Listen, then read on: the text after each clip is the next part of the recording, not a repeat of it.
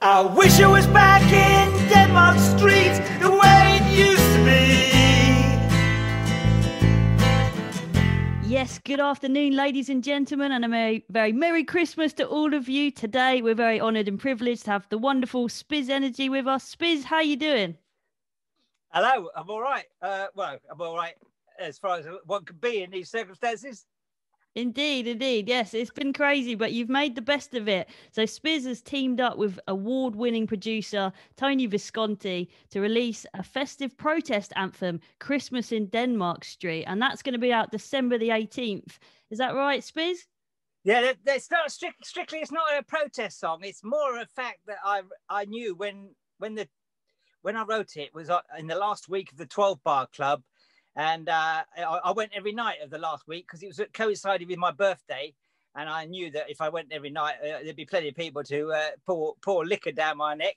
And I knew about all the behind the scenes, about the developing and the reason why the 12 Bar was closing. And I knew they weren't going to put it back. I knew the developers were going to lie because I knew some of the people, as I say, who were campaigning to keep the street saved and Soho on the other side. There was two campaigns. And I was just, because it was January, the second week of January, and it was just shortly after Christmas. And I was on the way home on my bike, and I started singing a song to myself. I wish I was back in Denmark Street the way it used to be, because I know it was not going to be the same. And that would be just before Christmas. So it's not, all it is, we mentioned Christmas as a time that it was before when the 12 Bar Club closed. But yes, I see. I'm angry. So in that much, it is a protest. But it's because I was passionate about. We all loved it. All those in our musical scene of all the bands that played the 100 Club and venues of that size. It was like our youth club. Some bands would come in after they'd just done their gig at the 100 Club because the 100 Club closed at 11, and we were all quite chummy with each other. We had the atmosphere was fantastic, and as I said, I wish I was back in Denmark Street the way, because it was not going to be like it was that particular year. Yeah. And definitely. now we come forward to now, and we're not going to have a Christmas like the one we had last year. It's all going downhill. It's come as self-fulfilling prophecy, because I wrote that 5 years ago nearly now. And wow. Me and Luca, we performed it as an acoustic song in the first few months of when we finished writing it. My guitarist in Spizzenergi, Luca Comencini, and we performed it. And on the first time we performed it, within the third chorus, people were singing along, and we thought, hello, this is something special going on here. Anyway, sorry, I've interrupted all your questions. No, that's perfect. Thank you. You just steamed through the first 5 questions, like bang, bang, bang. Love it. So what I wanted to ask is that I've heard that the reason Denmark Street is going down is because something to do with Crossrail. Can you give us any information on that? Well, when the Crossrail project came up, they obviously started buying up all the properties around the stations, because they're going to have to transform the stations to cope with the extra volume of people. And it was a good idea, and make Heathrow connect straight over to Canary Wharf and to the east. So it's a straight route for business and finance and commuters and shoppers. But they didn't make any effort to negotiate. They literally just told people, yeah, this is the money, you get out. And obviously a lot of the guitar shops felt the pressure and left. There's only about half of them left, the music shops, and the frontages have all stayed, but behind it there'll be all manner of modern rubbish. And the 12 Bar Forge, they've actually removed it, and they said they're going to place it back, but they'll just be like a museum piece surrounded by glass. It won't be a club like the club we had there.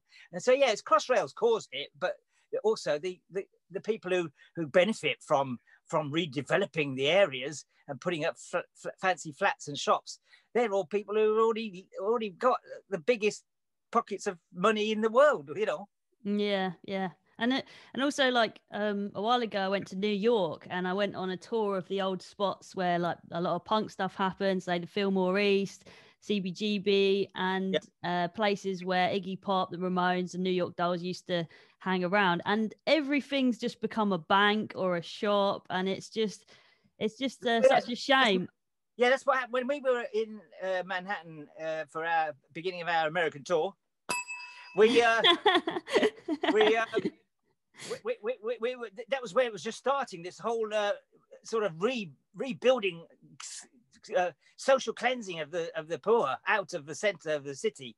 And what happened in London after World War II, because of the rubble, and everyone fled out to these satellite towns like Luton, Watford, Ilford, and all out there, and the city was left empty with hardly any renovation, and that's where squatters moved in.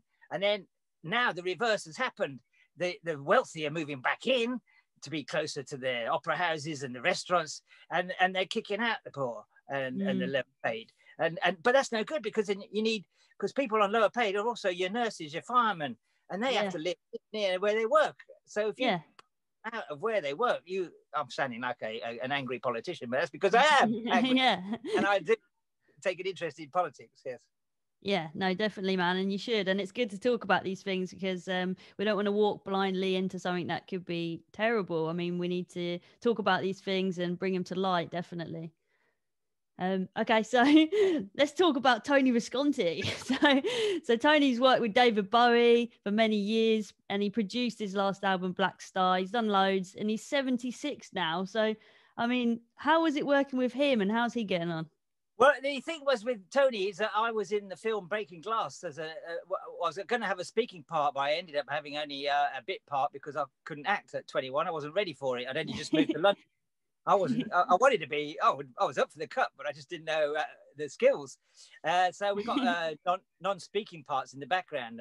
Hazel O'Connor's vehicle it was really to get her, and the album was produced by Toni Visconti. So that's when we would have actually been in the same room together years ago. And then obviously being a big Bowie fan, and I got to hang out a bit, not with Bowie, but personally, but I did some work for Bowie. And then so I got started, I knew people around the, I shared a flat with photographer Ray Stevenson, who used to hang out with Bowie and Toni Visconti when they were in the hype, the Bowie's mega hype it was before he found the Ziggy idea. And so I'm sort of on the edge of the circle of people who know Toni. And then Toni came through on my Facebook a few years back, and then he came to London. I've had a couple of photos with Toni in the past, and then he came to do the Holy Holy show at the in Camden's Roundhouse, and I knew virtually half the band.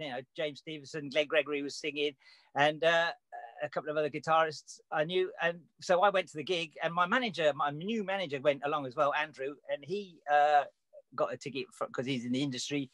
And so we just went to the VIP part afterwards, and Toni came up, and I said, Toni, how are you? This is my manager, Andrew.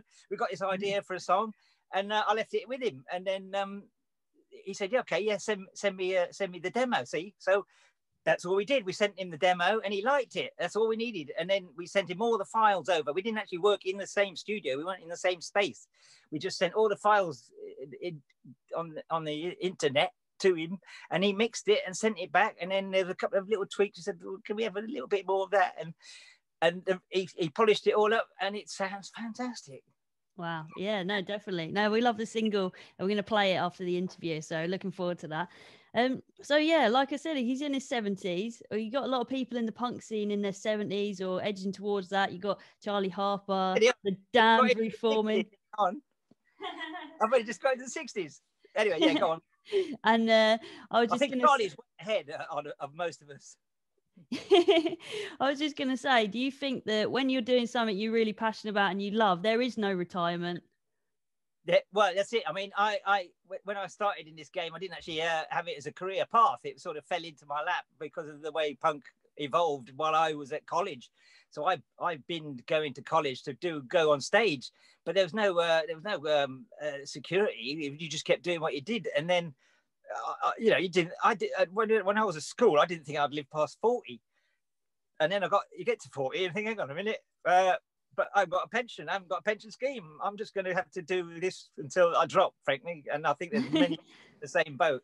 Yeah, loads of people in the same boat, definitely. So I wanted to ask you, because I've been watching the video and I really enjoyed it. I mean, let's talk about the video. So you're down at the Alley Cat, you're on Denmark Street, famously where the Pistols, Led Zeppelin recorded, and many other people.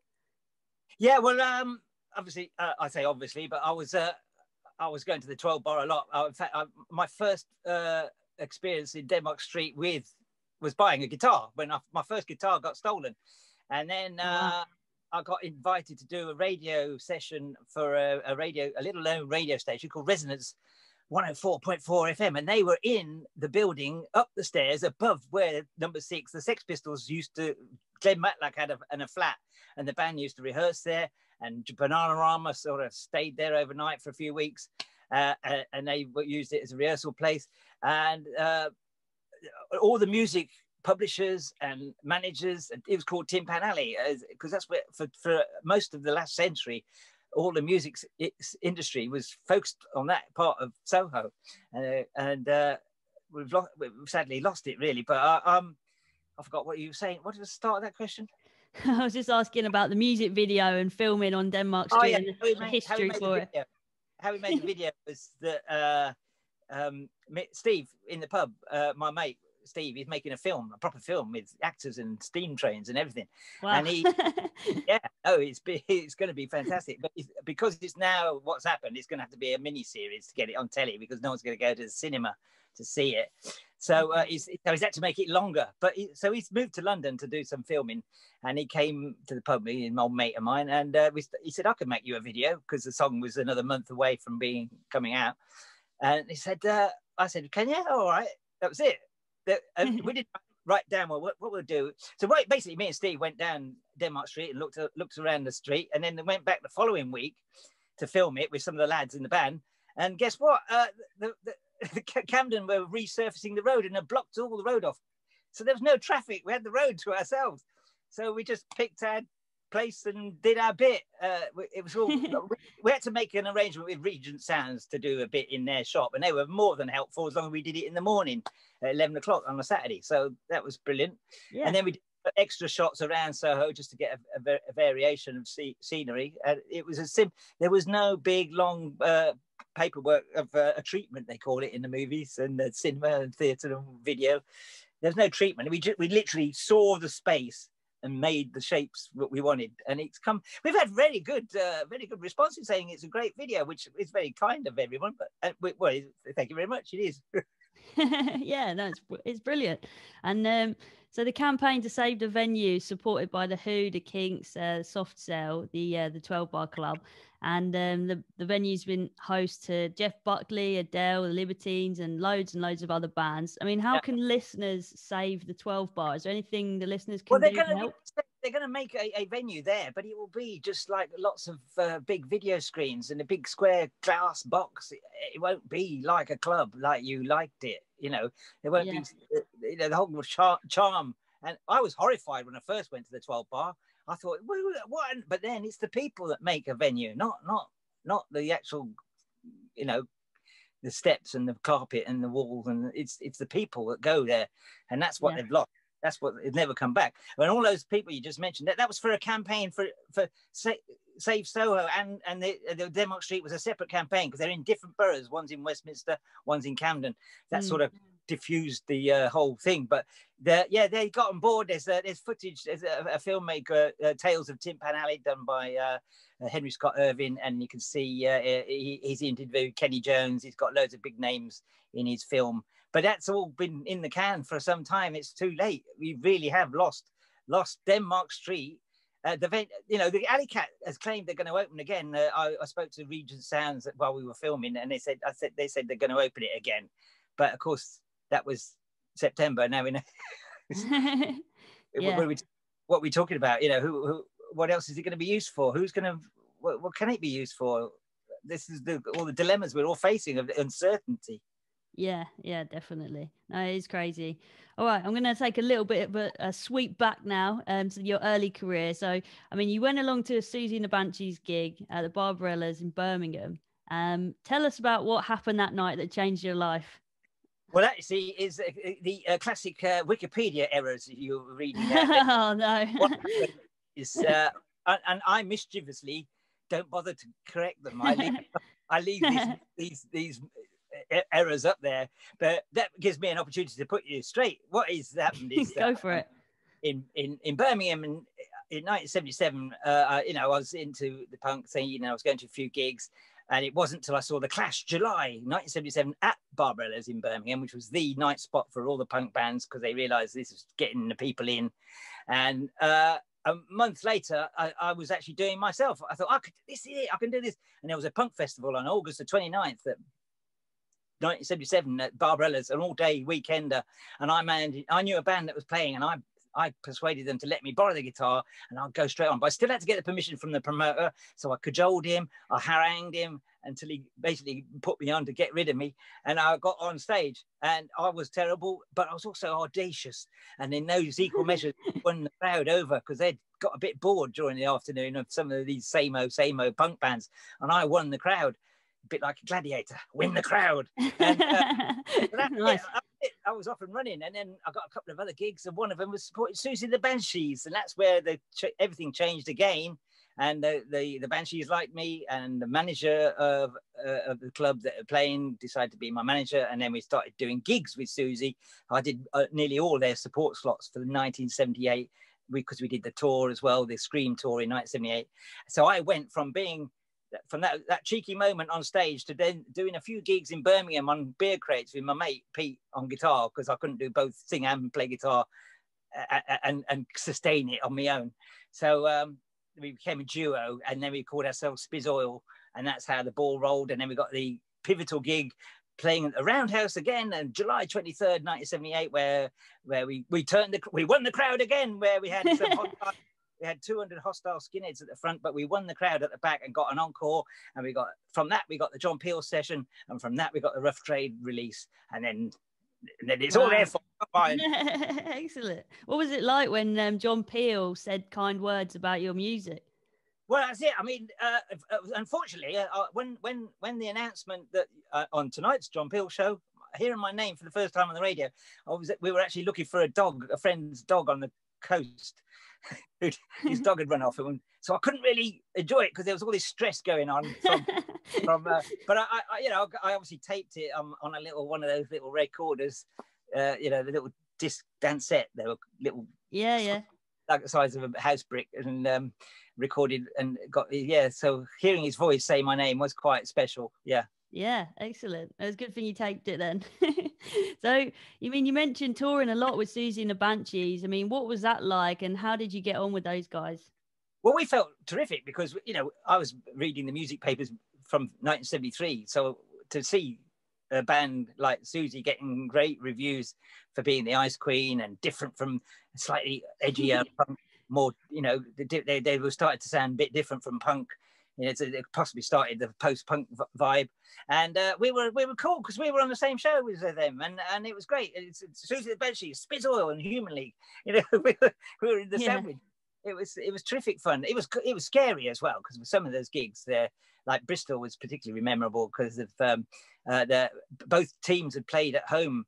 Bristol Rovers and Bristol City, I think they're called, and they all were wearing their scarves. So half was blue and white, half was red and white, and they just kicked off. It was like mayhem. It was terrible. Wow. Yeah, that must have been mad. It was a violent time. A lot of craziness. You had to look over one shoulder for the police, you had to look the other shoulder for the skinheads, and then you had to for people just didn't like the look of you. I think my dad said he remembers riding his bike to work, clocking somebody and thinking, oh no, I'm gonna have to have a fight, I've got to keep myself together before work. So it was there was good. Well, I think we're in danger of getting to unpleasantness on the streets again with this the variations of lockdown versus masks versus the racial tensions again risen through this government's inability to govern fairly. Oh yeah, totally. I think it makes a huge difference when you have like terrible leadership. Then it does make a big difference. I think when Boris goes on TV and he's got a chance to speak to the country, he has like a bumbling effect. He's not countries. five of his wealthy mates. We're nothing. Of course, yeah. I mean, it would make a big difference if he talked a bit more about unity and love than if he just told a load of lies and going, it's going to be fine, when we all know it's not. That's why they got in, because they didn't do that. They were deliberately fueled, like Trump did in the USA, fueled the lowest common denominator to come to the front. So Yeah. it's never over. So you think you won the battle in the 70s with Rock Against Racism. You think you won these battles, and you haven't. They just, it's just like a tide. They go in, they come out. They go in, and they've come in again. And we got to fight again. Yeah, definitely. Keep fighting. So what was it like when you were a teenager and punk first came into your life? And that, I mean, you must have, in your spirit, been quite like a conscientious person and somebody who was thinking like, this isn't right. We got to do something here. Well, for me, the thing was that I was already quite, I was already out there, because before punk happened, I was into the weird end of glam rock. You know, Alice Cooper, David Bowie, and not Slade or you know, Mud or whoever, Glitter. You know, I was into the art house stuff. So that's why I went to art college, because basically my parents said to my eldest brother, you know, you've got to get a proper job, sensible job. You get a proper apprentice. So he got bullied into going to get the proper job in apprenticeship and stuff. Then my middle brother sort of didn't know what to do, but he was tall, and so he went and joined the police force. I know.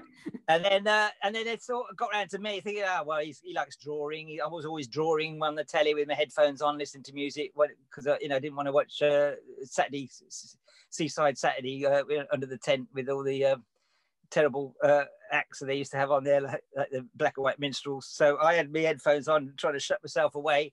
And then I went to art school, and of course I was reading all the music papers, and then I saw these stories about bands with interesting names like Sex Pistols, Stinky Toys, you know, the Damned, the Clash. These are different names that coming out of London. And so I was ready to be plucked by the Clash. Sort of moved us all towards the left a bit, and that was welcome. Yeah. So at the time, were your parents supportive of what you were doing? Were they worried? Were they music fans at all? Yeah, no, they were supportive in as much as long as I didn't play my records loudly while they were in the house. And they did. My dad did drive my big painting strapped to the roof of the car all the way to Bath for my my interview to continue my art course, which I then flunked. So I wasn't popular in that department for a while. But you know, and I got into trouble a bit. I was the naughty one in the family. Couldn't help myself. I was just It was creativity going wrong, really. You're like, I'm here. I've arrived. I didn't mean to set fire to that field. The fire engine came and put it out. You know. So, I mean, tell me a bit about when you met the guitarist Pete Petrel and you started penning songs. Well, I was at school with Pete, and we were in the woodwork class. There was another guitarist who was next to me, whose surname is Rose. What was it? Nigel Rose. And then there was Pete Davies. He had a guitar, and Pete had a bass guitar, and Rob Wetton had a drum kit. So we started going around at his house and all playing a couple of cover versions, because we didn't think we could write songs. And then at school we were also allowed to during dinner time we opened up the science room and plugged in amplifiers, and we used to play in the science lab at lunchtime, and all the other kids came around and watched. And at the end of school disco we did a little set everyone just sat around waiting for the disco to start again while we did our antics. But I was already wearing makeup then. I was wearing makeup because I was Alice Cooper. I put a bit of Alice Cooper type makeup on, and I had my shirt, my school shirt, all ripped up, you know, torn up. So it's punky then, and that was a year before punk in London. So 75 that was, I think. And then I didn't see Pete after school for 2 years, and it was after my parents had forced me to get a job. Because I wasn't doing anything after I'd flunked college, and I bumped into Pete on the street, and I had this gig at the Vortex in London, and I didn't know how to get there. I'd already said, I'll go and do it, but I was still working out how I was going to get there. And Pete drove past in his banged up old Anglia, and beep, beep. And we went for a beer, and I said, I've got this gig in London, dear, and you got a car? And you got a guitar. So we wrote 4 songs that evening in his bedsit, and then worked out a couple of cover versions, one being a Bowie song, Hang On To Yourself. And we just drove down to London, and then we, to our horror, found out we weren't going to get paid. We were just added to the bill by the guy who put one of his bands on. It was the Killjoys, I think, and Model Mania and us. And we went there, and so I just used my heaviest of heavy. I wasn't very tall or heavy, but I was taller than him.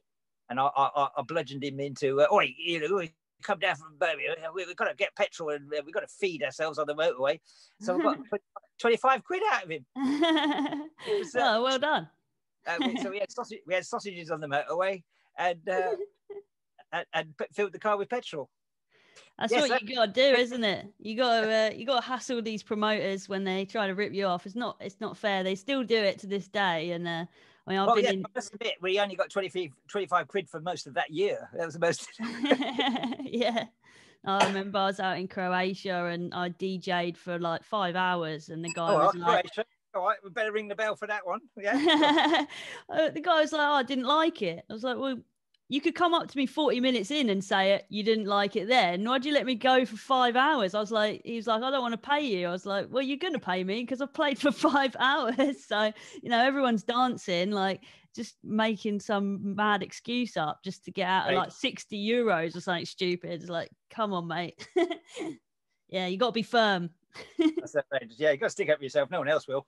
Yeah, exactly. So, I mean, Palmolive from the Slits was briefly in the band. What happened there? Well, what happened was we're doing the tour with Siouxsie, and our manager thought, we're going to be playing Hammersmith Odeon. So we've gone from playing in beer crates in Birmingham to Hammersmith Odeon in 10 months. And so we thought, well, where can we beef up? Palmolive's just been kicked out of the Slits or left the Slits. And I'd actually met a couple of the Slits before, seen them at gigs and that. And so Palmolive was up for it. She said, yeah. So we did a couple of rehearsals and we did 3 shows with the Hammersmith one in the middle to make it more, a bit more oomph. Yeah. And then she moved back to America, and now she's gone back to religion. She's quite Catholic again now. She was a Catholic Portuguese girl, I think. Okay. She went out with Joe Strummer for a period. She was Joe's thing for a while. Oh, all right. There you go. Claim to fame. We'll ring the bell for that one, I think. Oh, yeah. So I want to talk about the name changes. So there was Spizz Oil, Spizzenergi, the Spizzles, Spizz 80. There's Atletico Spizz 80, and you even I'm in the right order, yeah. Yeah, there was even like a possibility of Guinness Book of Records for. So tell me all about this whole changing your name. It's quite an organic thing. I decided, 77, I'm going to be Spizz 77, and it looked good on a little design I made up for my bag. And then when Pete joined, and now it was an evolution, and he was calling himself Pete Plectrum. But then I saw the oil rigs at Christmas being turned on by the Queen and Tony Benn, and I thought, Spizz Oil. It's symmetrical design-wise. It's brilliant. I love it. So I persuaded Pete to become Pete Petrol. Brilliant, fantastic, great idea. So then we did all that touring, and then Siouxsie. But me and Pete sort of started having a bit of friction and fell out a bit at the end of 1978.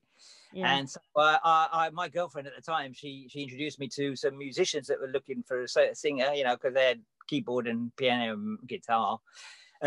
Bass and guitar, and so they came round and we did a sort of jam thing, and I said, do you know how to play Virginia Plain? That's one of my favorite songs. So they played Virginia Plain. It got piano, so it worked. And but the guitarist didn't work out, so he didn't play beyond that rehearsal. And so we started looking for the guitarist. But I didn't want people thinking they were coming to see Spizz Oil. I wanted them to see this is a new setup now. It's Spizzenergi. And as it happened, Pete Petrol did rejoin us for the Rough Trade tour in May. So Spizzenergi, we did a radio. Oh yeah, we got another radio session with John Peel, but we didn't have any new songs. So we wrote them there and then, and went straight down and did them. So Soldier Soldier is literally a week old when we played it on the John Peel session in March 1979. And then we had 7 guitarists in 1979, 5 drummers. So by the time we got to the end, we thought, well, let's change the name again. We got a different band virtually now. And that's how it evolved, kept evolving. We chose Atletico Spizz 80 because of the Olympic Games in Moscow and how Thatcher and Reagan were piling on the pressure for athletes not to go. But athletes only have a short window where they are good at doing what they do. Yeah. And if you miss one Olympic Games, you might not be good enough for the next one at all, ever. And it's it. So we thought Atletico Spizz 80 with the runner logo on our logo. And so that worked. And then the manager thought we were going to be as big as the Beatles, so he sort of foisted the name Spizzles on us. So the name is crap, but the album was all right. And then And then I fell out with the whole lot, and I went solo and called myself Spizz Orwell a year before, 1984, thinking that was clever. But no, it was too clever because it's a year too early. So then I kept changing the name. And by the time I got to the 12th name, someone said, Spizz, you should write to the Guinness Book of Records. I'm sure you could get in the record books with that. It'd be, you know, you've probably had more bands than anybody else named after you, or made more records under different names than anyone on earth. So I said, yeah, right. So I wrote a letter, and I got a letter back from the deputy editor, Sheila Thomas, and she said, it's too specialised to be in a Guinness Book of Records. I said, specialised? I say that to her, but then she put at the bottom of the letter, by the way, I bought Where's Captain Kirk? Well, I thought that would be in it. She was a fan. So That's that was a outrageous. bit annoying. That's why I remembered everything about that letter. And then, so yeah, so specialised is people have sawn a motorbike up and eaten it. How more specialised can you get? So that's it. I thought I'm not going to change my name anymore. But what I have done, because I had a record out on Damaged Goods called a flexi disc they released, which was Spizmas. So that was a Christmas record. And then we did, in Italy, I've got some friends in Milan who learn my songs, and I just fly out, and then we do a couple of shows as Spizz Italia. And so I can rebrand whatever I'm doing. But now the internet's here. But what happened back in 1980, we turn up at a venue and they still had Spizzenergi on the poster because they didn't get the memo and the printers. And so, yeah. But now the internet's caught up. Then finally the world has caught up with me. Only 40 years late, but you know, that's the trouble when you're ahead of your time. It's always a trouble. It's not easy to keep up with all of these crazy name changes, but the world's finally caught up, so that's good. So yeah, I had a similar thing with the Guinness Book of Records because I broadcast this radio show from 14 different countries, and I was just like, surely that's the most miles traveled by a single radio show. And they said the same thing. They were like, that's too specialized. I'm like, well, anyone could buy a plane ticket, you know, like, thanks. Yeah, I don't know where their head's at. I suppose it's just whatever floats their boat. I mean, yeah, sitting in the most tight days in a bath of baked beans. What's that about? You know. Yeah, exactly. Yeah. That's not, any idiot could do that. But you could try writing songs for umpteen named bands. Yeah, exactly.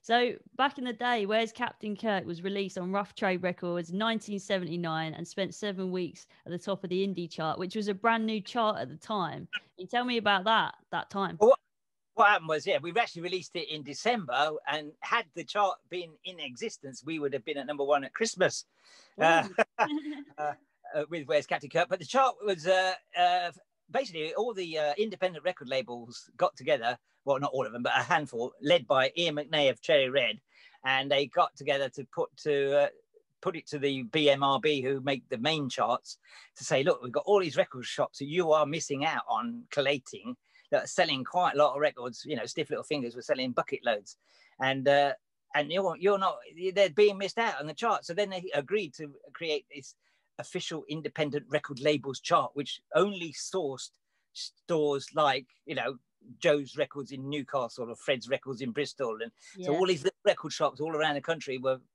sending in their chart returns, best sales for the week, and we were #1 instantly at the first week of January the 19th, 1980. Yeah, amazing. And we stayed in the chart for the whole year. That's incredible, because I mean, I studied like a lot of music through my life. I've done lectures and stuff like that, and I met this guy who was like really clued up on independent record sales and stores from back in the day, and he was saying that Woolworths got a better deal than the independent record stores. So what the indies would do was go to Woolworths, buy up all the David Bowie and sell it again. So a lot of these big numbers we've got from back in those times for the big artists, they're actually double sales. So yes, it's good that they had an indie chart, because they were much fairer, you know. Yeah, more realistic gauge of what's going on. But those record stores I was mentioning, the little independent, they were actually sending in, or certainly Sounds and Record Enemy were ringing up those stores randomly and asking for a list of songs that they've sold the most of. And the chart wasn't that much different in the last couple of weeks leading up to the official chart anyway, except we didn't get our position as an official #1 at Christmas. Well, that's why I keep releasing the Christmas records. No, actually, as I say, Denmark Street isn't a Christmas song. Did I tell you that? It's not a protest song. It's not a Christmas song. Yeah, just mention things. Yeah. So what made you write a song that was like related to Star Trek, and what were you thinking at that time? Well, see, on the Spizz Oil tour, the Siouxsie tour, we supported Siouxsie, the Spizz Oil. We're in the car. I came across this in one of the towns. There was this science fiction bookshop, and it had these photo novels. You know, I didn't have, no one had most people I knew didn't have a VHS recorder back then. So the only way you just saw the programs when they went out on air. And so there's this book of photo novels. I wish I could put my hand on them. They're in my studio. But there were stills from the episodes with little speech bubbles saying, yeah, Beam Enterprise, yes, Captain here. And they got little speech bubbles. And when I was flicking through these books, I could hear the script because I'd watched the program so often. And I used to joke in the car that I am Captain Kirk. So that was a year before I wrote the song. So it was all sifting in there. So we did this rehearsal with before we had a guitarist in Mark, keyboard player. Mark had because he had the most equipment. We used his house to rehearse in. And Jim and me would go there, and he had this new song he wanted to play, and I couldn't work out what it was about. But it had a catchy chorus, which one of the lines was, "Oh, but it's true." So after the rehearsal, we go to the pub, have a couple of beers, and then on the bus, because we were bus wankers then, and so I had no pen and paper, and I'm hearing more words. Oh, but it's true as we. So the words were coming to me in my head, so I kept singing them in my head, praying for the bus to go quicker. And I got off the bus and I wrote down the first verse, second verse, and the third verse came to me. And then I went back to rehearsals the following week and said, "Look, hey Mark, that song you played me, I can't work it out what you're on about, but I've got some new words. If you don't mind, shall we?" So we did. And the boys just fell about laughing. They thought it was the funniest thing they've said. So we played it again. And then when we did it live for the first time, people went completely bananas. We knew we got something special. You know, one gig we did, we ran out of songs. So they said, wait. So we just did Captain Kirk 8 times. That's awesome. Yeah, I DJed that song because when I went to Japan, because I did a little tour out there, and like people absolutely loved that song in Japan as well. Yeah, it's really like, I don't know what it is, because obviously I was playing the Clash and I was playing the Banshees and the Pistols, and they were just kind of like, yeah, this is cool, but not really much. And then boom, where's Captain Kirk? The whole room just erupted. No conversations going on anymore. Everyone's just bouncing. And I was like, there's something like, these Japanese people can't understand the words, but they just love the tune, you know? Well, I think if we could have got to Japan either in the heyday or there was some kind of big revival not a decade ago, so if we'd got over there then, I would now be talking to you as someone who's big in Japan. You are big in Japan, mate. That's what I'm trying to tell you. Okay. You got to make it over there. No, definitely. So yeah, tell me a bit about your sci-fi influences, because obviously in the punk scene, we got the Rebellion Festival, we got so many people, and there's just few that really stand out because they have just a striking image, and you have like blended your punk thing with the sci-fi thing. I mean, tell me about films, books, like things that you really recommend that just kicked off your sci-fi feelings. Well, I was considering my affection for Bowie songs, and Aladdin Sane and Ziggy had lots of, you know, sparkly Space Invaders, you know, Starman, Moon Age Daydream, and then Aladdin Sane had Driving Saturday with all conjuring images of futurescapes.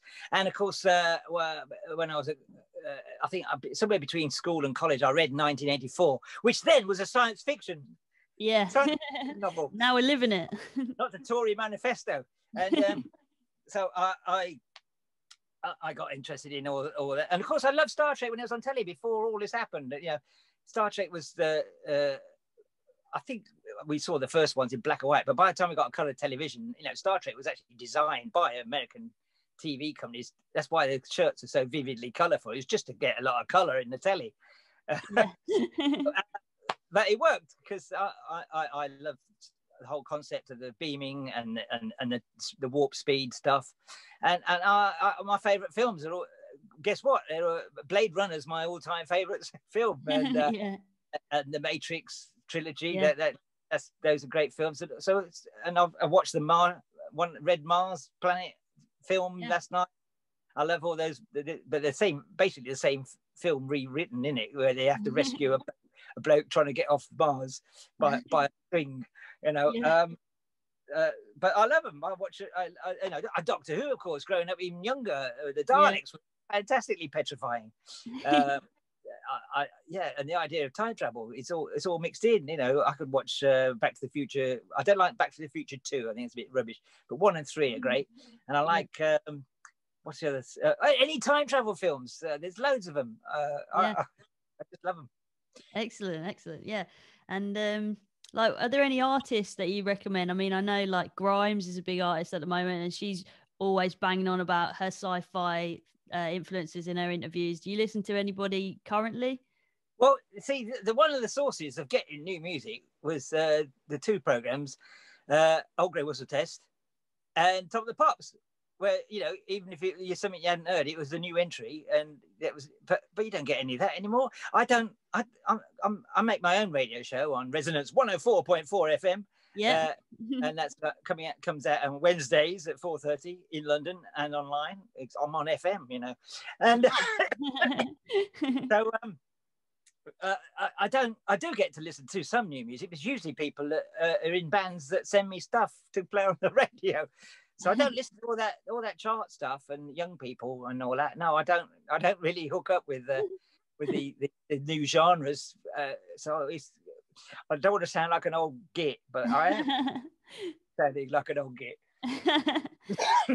All right. So your band has reformed since 2007. What boosted you to make that happen, and how has it been over the last 13 years? Well, that's what I was saying about the name changes. When Spizzenergi had 7 guitarists and 5 drummers, so there's no actual real original lineup. The only original lineup you could actually suggest was the ones on Soldier Soldier, Where's Captain Kirk, and the B-sides, Virginia Plain and Amnesia. That is the band that is possibly you could say, because they did gigs as well. Those members in those bands did, but there's no original lineup. Basically, whoever's worked with me is in the band. Yeah.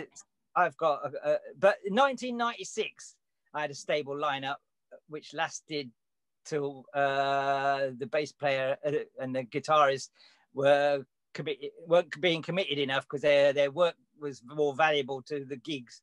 So they said, get some other people in, and I did. And that's when Luca Comingini joined me, Ben Lawson and Phil Ross, and Jeff has been the longest with me since 1996, but he left at the beginning of lockdown because he wanted just to stick to one band, because he was in about 3 as well. Everybody's in a couple of bands. Ben's in another band called the Fiascos. Luca's in the Darellas. It's only me and Phil are in Spizzenergi. But so yeah, a lot of bands in our stratosphere of where we are at are sometimes in more than one band. But that's the session men. They do that. They hop in and out of all sorts of bands. They could be in a punk band one time, and then they could be supporting Karen Carpenter if she was alive. You know what I mean? There's professional professionals that do both any genre, that they put your notes in front of them. And as I say, the bands since the October Revolution of 1992, where my lineup until Alan Galaxy has now replaced Jeff. Alan came, he left Department S before he joined us. So he was without a band, but while he was in Department S, he was also in another band called Snide. So, but nobody's in a band at the moment. For the live work, realistic, I'm not going to do those streaming stuff in a room on your own with the band and no audience. I mean, that's just, people are going to be listening on all sorts of different quality of sound. It's just not the same as this. When you go to a gig, you can hear the bass player when he's thumping the bass, so part of your clothes move, and the drums. You don't get that. You can't get that, and also you're sharing the experience. You're not sharing when you're in your own bedroom and someone else is in New York in another bedroom. It's not the same thing. So I can't do that. I won't do that. Yeah, no. But next week. Okay, man, it's been an absolute pleasure to talk to you today, and I really enjoyed it. And we're going to look forward to playing your song in a minute. So I've just got one last question for you. I mean, you keep quite a strict DIY ethic. You're a visual artist. We can see the Christmas trees in the background you've done there, as well as a musical artist.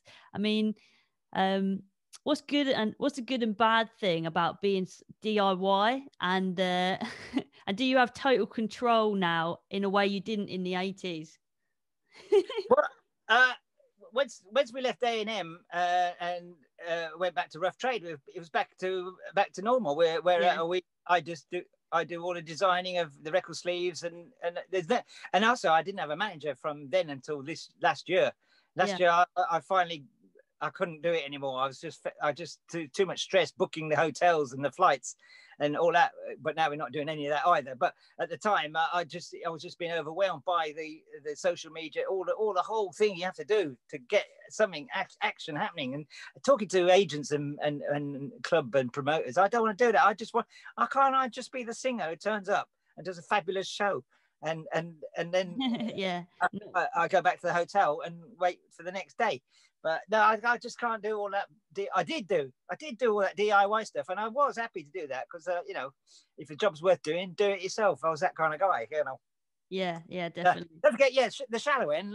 That's a banging track there. So if anyone thinks, oh no, it's that horrible Christmas song, it's not A, it's not a Christmas song, and B, that's a proper Spizzenergi Shallow End. Give that a plug and all.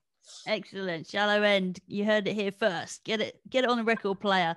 So where can people find your music? What's your website address?